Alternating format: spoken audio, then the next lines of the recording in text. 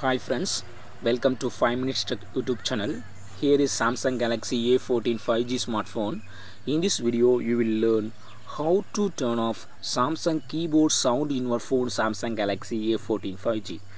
Keyboard sound means if you type anything in your phone, first go to go to typing interface. Okay, I type here. So while typing from the keyboard, there will be a sound. If you want to turn off this keyboard sound, yes, you can do it. What you have to do is just go to the settings of your phone here and then go to sounds and vibration, then go to system sound.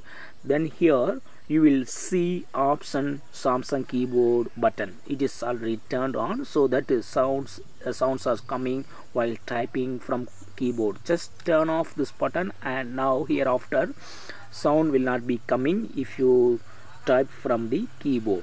Go to the typing interface. Now while typing, no sound is coming. So in this way you can easily turn off keyboard sound in your phone Samsung Galaxy A14 5G. That's all friends. Thanks for watching. Bye.